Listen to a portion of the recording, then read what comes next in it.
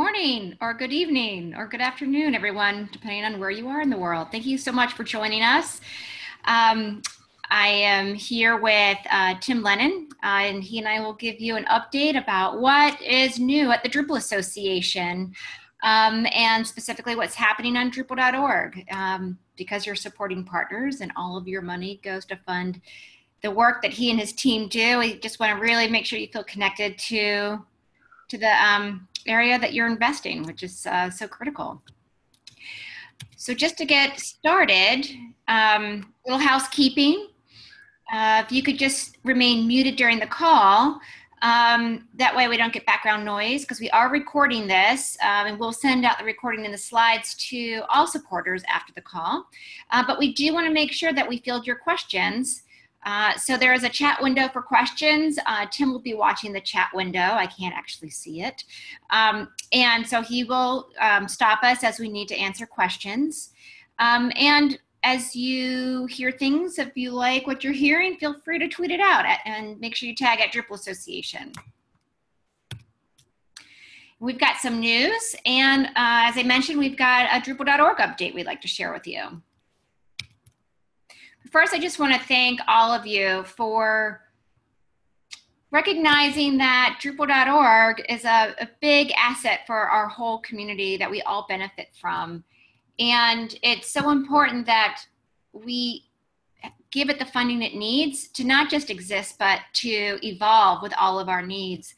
And it's the supporting partners that are providing a very large percentage of that funding through this crowdsourcing model that we've come up with called the Supporting Partner Program. And I'm actually going to be working on a report so you could see where funding comes from for Drupal.org and how much is coming from the supporters. It's really quite impressive.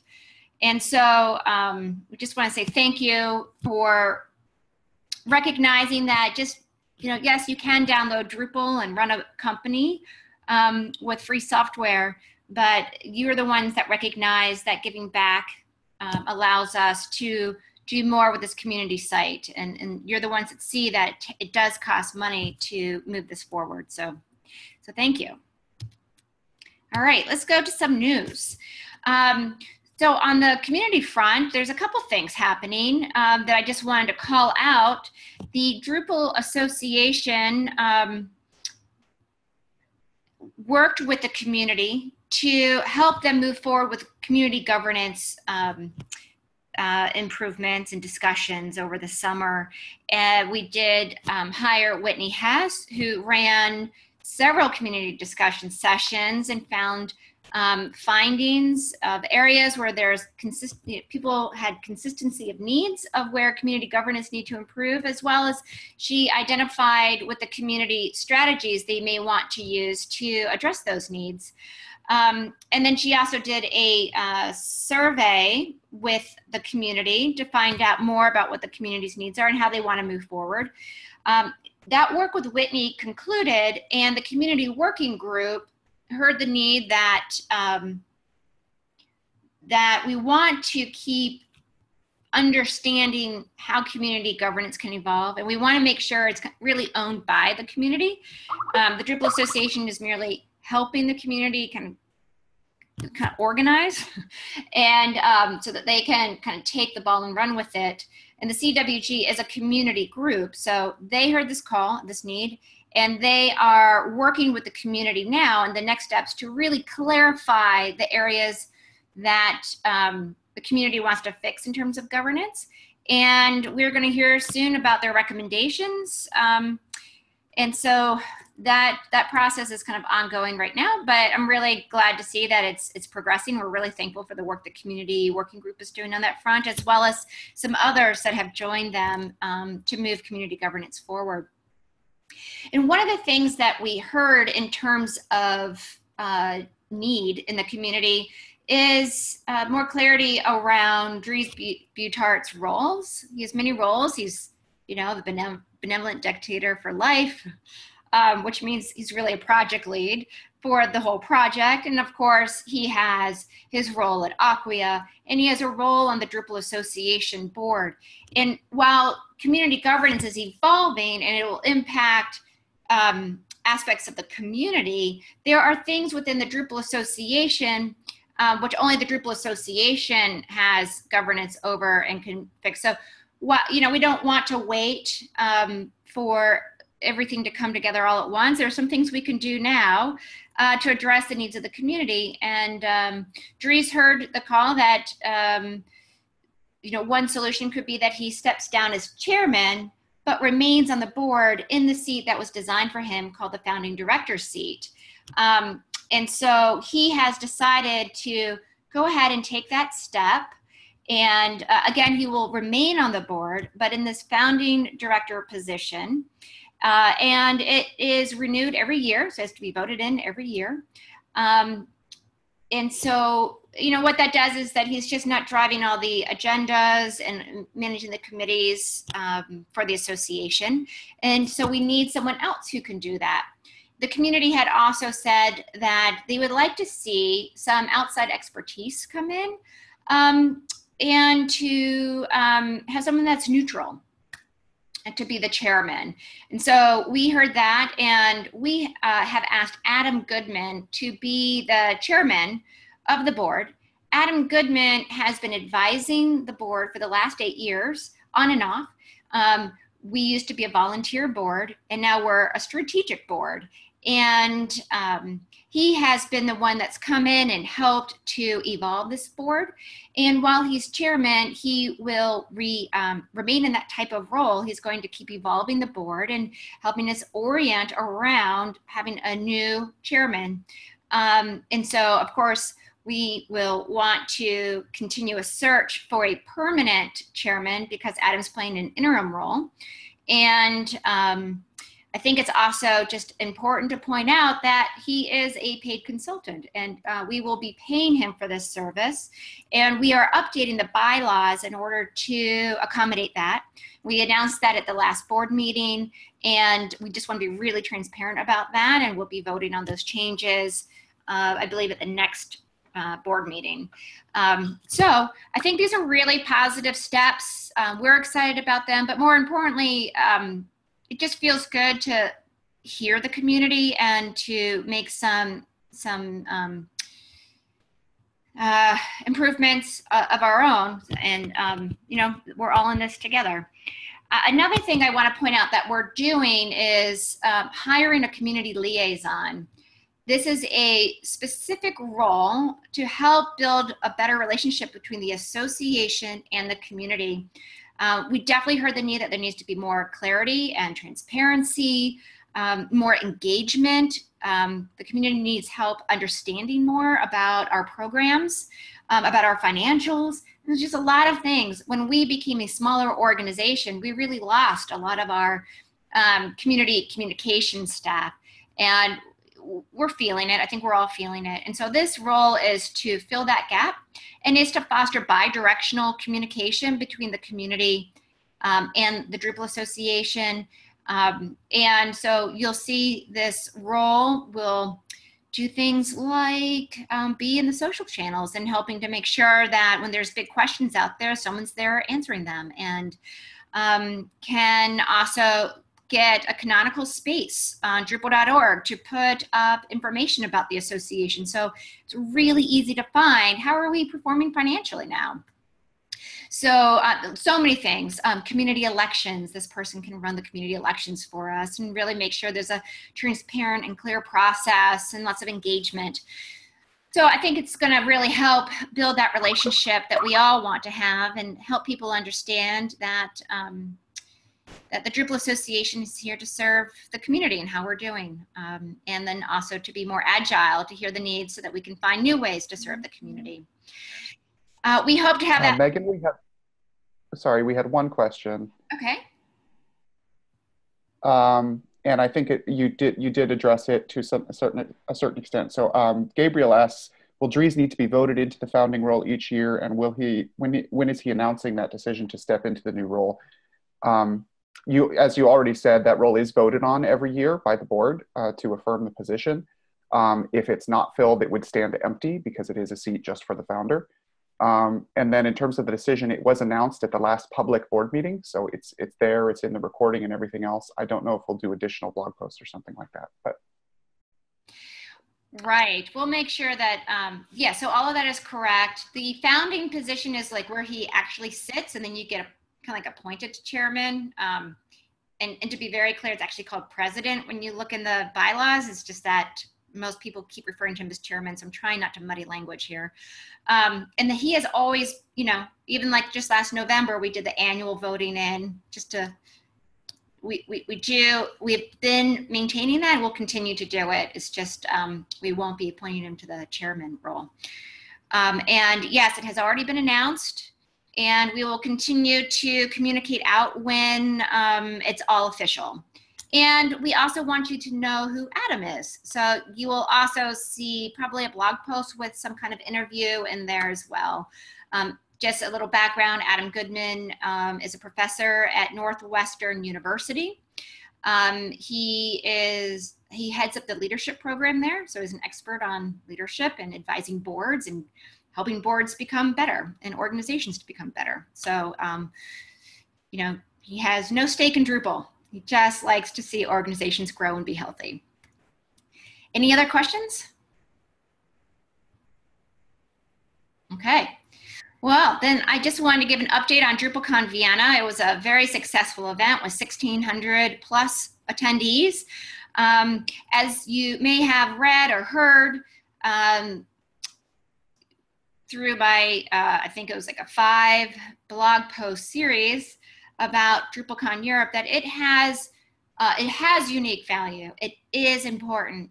However, right now, our operational model and the way that it's being organized right now has resulted in a loss. And when we went to, you know, work on the content, the programming changes, it wasn't seen as highly valuable before. And it's, even with the trying to redesign it with community input, still wasn't hitting the mark, which is all concerning. We've seen that reflected in ticket sales declining. But I just want to be very clear. I think this is a product issue, not a Drupal issue, because camps have been on the rise year over year in Europe as people are finding different ways to meet their needs. So, you know, we're looking at this, and we came to a conclusion that we do not want to just keep doing a rinse and repeat every year and just hoping it gets better. We need to have a serious rethink and a different operational model that focuses on sustainability as well as value. And so here is what's happening. We're taking a pause of DrupalCon in 2018. We are working on a new operational model. We think it should be a licensed model. We're exploring that. And we want to find an entity that's grounded in the community to take on DrupalCon Europe in 2019, and we would license it to them. And I have a committee of European event organizers helping me to think this through and get feedback. And we do have some entities that are considering this, so we're working with them to test this concept. At the end of the day, DrupalCon Europe is important. It brings all kinds of people together from different countries, different personas, the business side, the developer side, and it breaks down barriers and allows very unique and very needed cross-pollination of ideas. And also, it's a huge engine for contribution. So I want you to know we are taking extreme care about DrupalCon Europe's future because we know how important it is. And I'm excited for the progress we're making there. And we'll keep everyone up to date what's happening there. Meanwhile, the community in Europe feels strongly that something does need to happen in 2018. They understand that the Drupal Association, from a capacity standpoint, can't have this big rethink and produce a DrupalCon at the same time. That's actually been the problem, is we haven't had time to slow down to really think this through in a bigger, holistic way. So, you know, we can't hold DrupalCon in 2018, but the community feels strongly that it is held, something is held, that does a couple things. One, allows for that cross-pollination of different personas and people from different countries. But it also needs to be an MVP and really experiment and try different things. There's a group that stepped up. They've been putting out Medium posts. There's maybe about 12 people in that group, and there's so many more volunteers. And I really am incredibly impressed with the progress they're making, trying to figure out how to bring this event together. I definitely support them moving in that direction. They have a lot to figure out, and they're going to need support. And so what I'd like to just say about this is DrupalCon, or Drupal Europe 2018, is important. And since there isn't a DrupalCon that year, if you were sponsoring DrupalCon Europe, I ask if you will support this group and what they are doing with sponsorship dollars. I think it is not just admirable, but very impressive that they want to come together and try new things and try this MVP approach. So I do have an appeal asking you to support them with your sponsorship dollars. And that brings me just to a big question that's come up, especially for supporters in Europe. One of the things that people have asked me is, wait, I'm confused. If you're not having a DrupalCon in Europe and I'm giving money to the Drupal Association, what am I funding? Because I don't want to just fund DrupalCon North America. And we don't want that either. We want to make sure people are very clear where their money's going and that they feel good about the investments that they're making. So I wanted to break it down for everyone. Those that are sponsoring an individual or those that have an individual organization membership, they're paying about 30 to 100 US dollars. That money is funding community grants. That means we give money to the Community Cultivation Group. It's a committee of community members. They receive requests from camps from Nigeria and the Philippines and China and, different places in South America. And they provide 500 to about 1,500 US dollars to these camps so that they can start growing. Because, it takes a while to get sponsorships, especially when you're in new markets, new emerging places. So the other thing that they fund are scholarships to bring people from around the world to DrupalCon. So this year, as an example, scholarships will be used to bring Europeans and Africans, South Americans, right? People from all over the world to DrupalCon North America. And so it's not funding DrupalCon North America. It's funding these kinds of programs. I just wanted to be clear about that.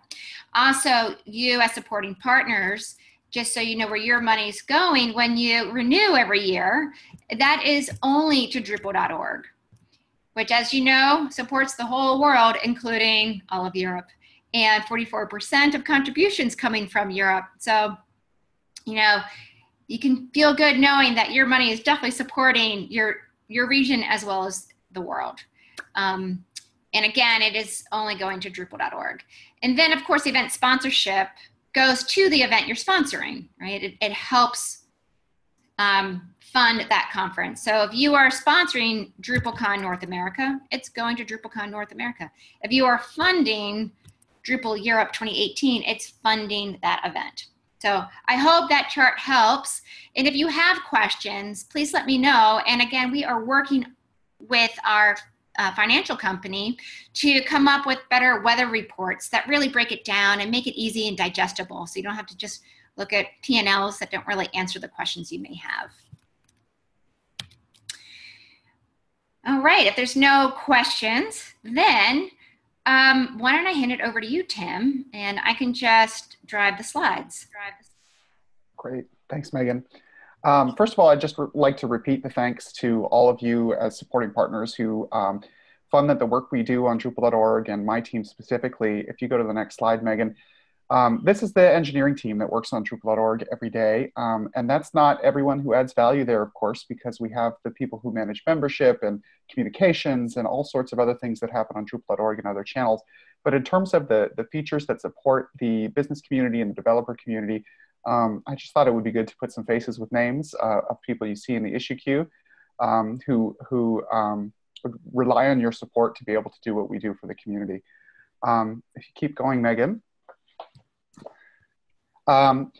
One of the changes that we made in the last quarter relating to the adoption journey and promoting Drupal to evaluators and to also just saying thank you to you all as supporters is that we've added a second row of case studies here to the front page of Drupal.org, which are partner and contributor case studies that we feed from current supporting partners or from people who are sort of top of the contribution rankings in the marketplace. So we encourage you, if you're a supporting partner and you don't yet have any case studies on Drupal.org, and you'd like to eventually participate in this program, a good first step is, of course, just getting those case studies up. And then, we'll reach out to you as we're working on rotating through these slots. But we're really happy about this because it helps center some of the critical stories about the success of Drupal right up front on the homepage and really, really promote that to the community at large. Next. Another thing that we've done is we've made some updates to the Drupal.org industry page, landing page. So this is the page where we describe the value of Drupal solutions in different vertical markets. So the 4 that we have right now are healthcare, higher ed, media and publishing, and government, and we'll be working on others going forward. We've just updated this a little bit, again, to promote those pages, but also to promote kind of the whole cross-section of different hosting partners and hosting solutions that can be part of a complete solution. So that's just a small update to that page that we think will help evaluators find the right solutions for their needs. Next slide. As I mentioned, the healthcare page is one of the pages, one of the industry solution pages that we're promoting right now. It's the latest one to be released. So it talks about some great stories about success in healthcare using Drupal as a solution. And we're just proud to get this next one live and ready to go. And yeah, we'll be following it up with a few more industry solution pages soon. Another small change that we made is that we, on the download and extend page, we're now featuring community faces and community stories with an appeal for membership. So you can see here we have Fatima talking about her participation in the community and the value of Drupal, not just as an open source project, but as a community of people who come together to build something pretty incredible. We're rotating through different faces and stories, and we think this is a great way to reach out to people who aren't yet involved and to get them more involved in the project. As far as the contribution journey goes, over the last quarter, we've made a few changes as well. For all of our project maintainers of contrib projects or core projects who work on Drupal.org, we've automated the process of making sure that they get issue credit whenever they commit an RTBC issue to their projects. So that just streamlines that whole process and makes sure that all of our anyone who maintains a module, whether that's an organization or an individual contributor, is getting the credit that they deserve for that hard work that they do for us as a community. We also have updated the testing system with a variety of new features that I think really help. One of them sort of reduces a significant portion of the busy work that can go into doing code review on Drupal.org, which is we now generate an automatic code style fix patch in the test results. So instead of having to sort of go in and manually correct your periods and semicolons and extra spaces and all that kind of stuff, that a patch is just immediately generated. And we're working as a next step to automatically apply that back to the code and back into the issue queue, just to reduce that busy work and increase the velocity of the developer community in general. One thing that we'd like to do as a future step, although there isn't really low-hanging fruit here, is we want to take advantage of providing contribution credit for contributions that occur outside of Drupal.org. So that means if you're a camp organizer, if you organize sprints, if you're a mentor, We want to find ways to recognize those contributions on Drupal.org as part of our contribution marketplace. There's no low-hanging fruit here, as I say. We need to do some work to make this possible in terms of providing an authentication endpoint so that people can integrate that on their camp registration sites and then send back information about who's fulfilling what roles at the camps and things like that. It's going to take some work, but it's something we're looking into, and we just want to let you all know that it's important to us to recognize these contributions coming from individuals and organizations that happen outside of just the official Drupal.org channels. I also wanted to provide a short update on project creation. As you probably know, about 6 months ago, we changed the way that project creation works on Drupal.org. It used to be the case that you had to put in a project application and wait for a group of volunteers to do a sort of manual review before a project was approved to become a full project on Drupal.org. And about 6 months ago, we changed that so that any confirmed user can now just go ahead and create full projects. And we added new project signals on Drupal.org so that the evaluators of those modules can see whether or not they're participating in security advisory coverage or other things.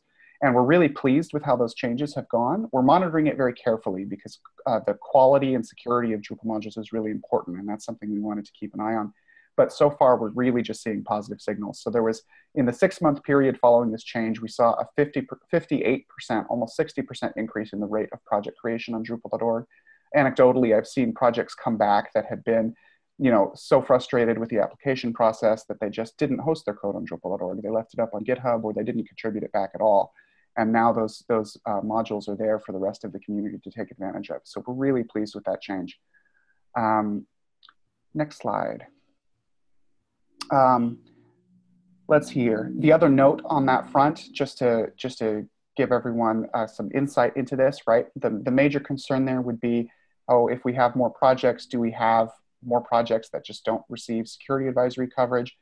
We are keeping an eye on that. The rate of change for those projects is only about 0.5% increase over about a 6-month period.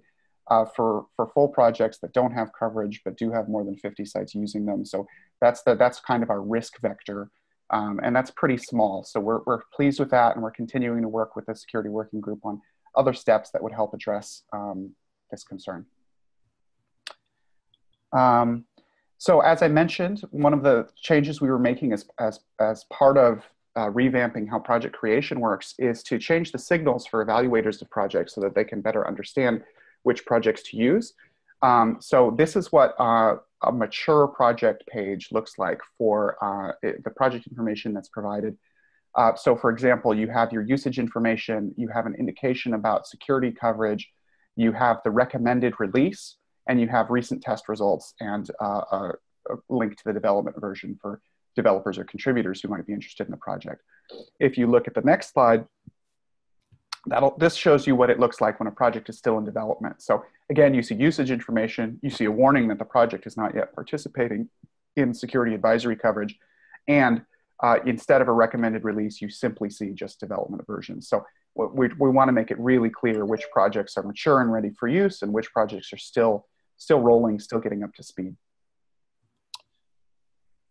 If we keep going, one more thing that we did, Composer is obviously a huge part of modern workflows, especially in Drupal 8.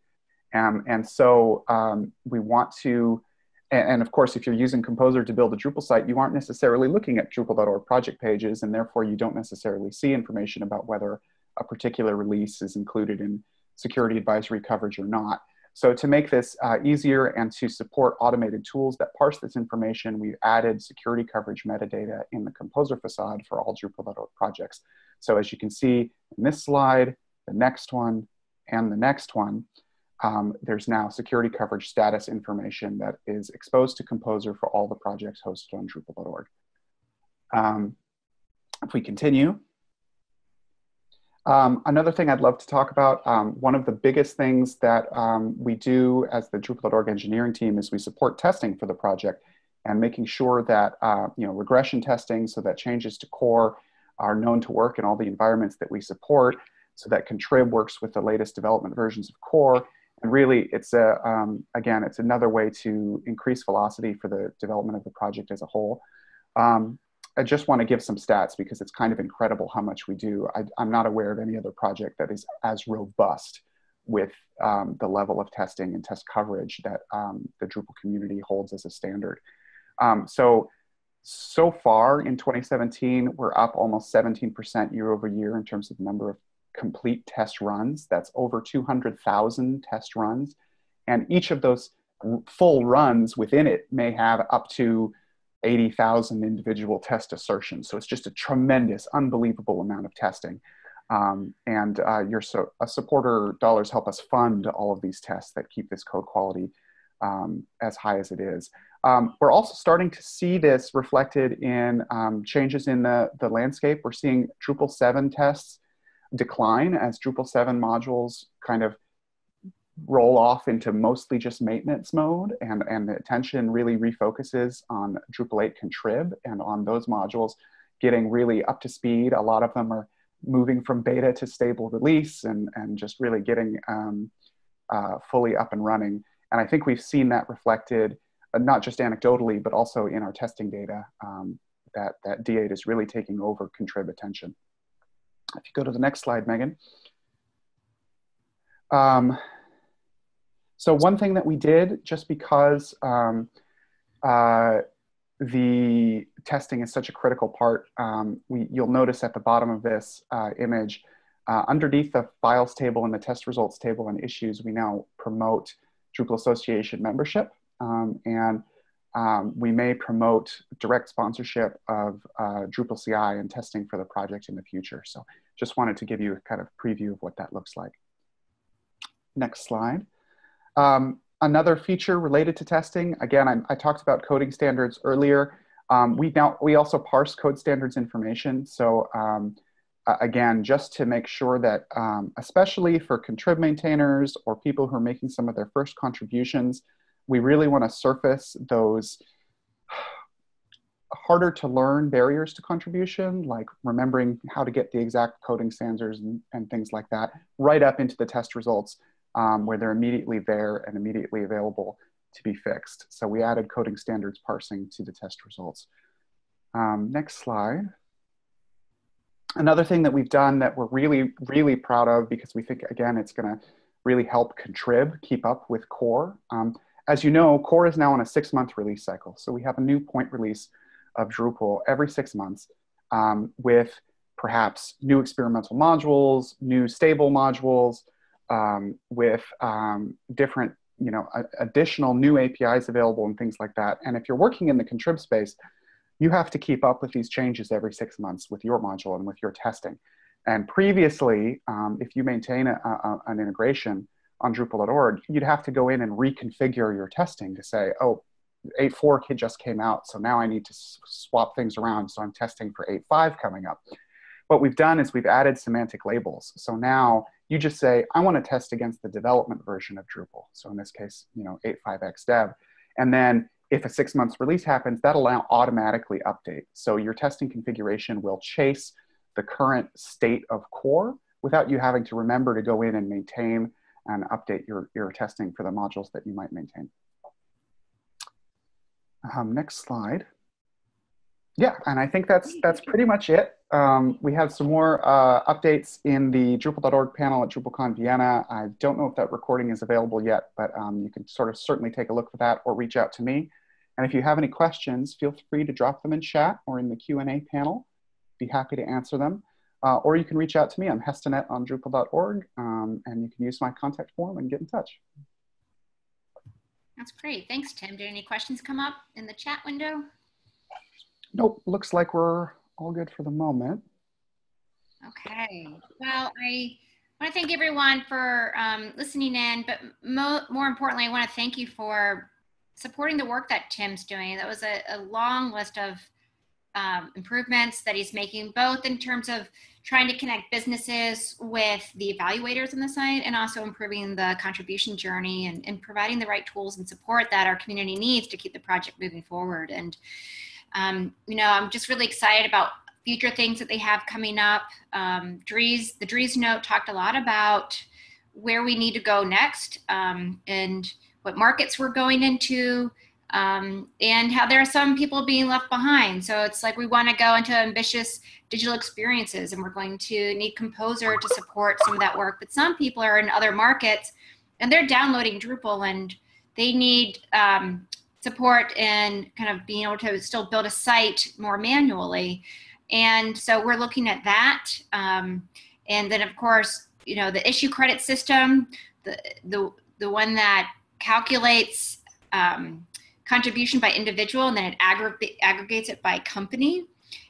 You know, that was built by Tim and his team, and that's how we know, by studying that, that's how we know that, like, for example, Europe contributes 44% of contribution, right? So it's a great tool, but the fact that we can start expanding that to support non-technical contributions really, it's really key. And also, I know that businesses are often behind camps, and so they should get recognition in more ways than just contribution or financial support as a supporting partner. Anyhow, I'm just really so thankful for everything that Tim and his team is doing, and it couldn't be done without the supporting partners funding their work. So thank you so much. If you have questions, reach out. Of course, you can always reach out to me, but you also have your account managers. You can ping us anytime on Twitter. And of course, be on the lookout for our monthly email updates. Tim writes those every month to give you a summary of what's the latest work on Drupal.org that you just funded. So anyhow, thank you so much for joining us, and we look forward to talking to you again by the end of the year. Thank you, everyone.